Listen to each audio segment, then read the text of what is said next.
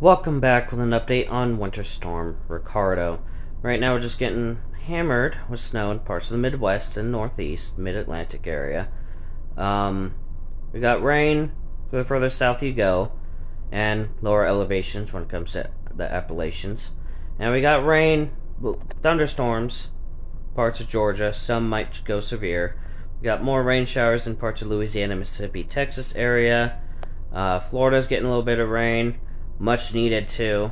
The Caribbean, let's get that rower in this side. Not one to load, but looks like a few rain showers coming through, mostly off the northern coast. Going further west, though, we got more snow, a little bit of rain in the Dakotas, Nebraska, more of the Midwest.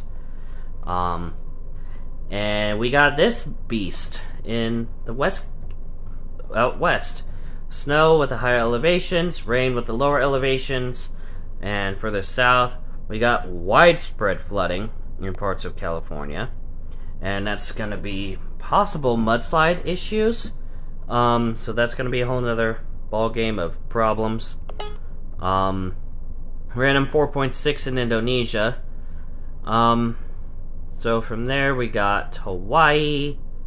Where is it? There we go. More rain coming through. Maybe some snow in the high elevations, but not much going on for Hawaii. But we got another system, and this whole atmospheric river is what's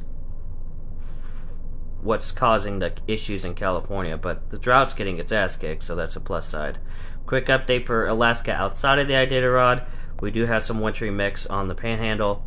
And a lot of cold air. Negative 27 appears to be cold spot. Well, I'm sure there's somewhere colder. Nope, that negative 27 is the cold spot. So, from there, I wouldn't be surprised if this gets named Winter Storm Sage in the near future, if it hasn't already. And yeah. From there, we're going to snapshot this with thumbnail. And that's about it. Stay safe out there. See you in the next video. Bye.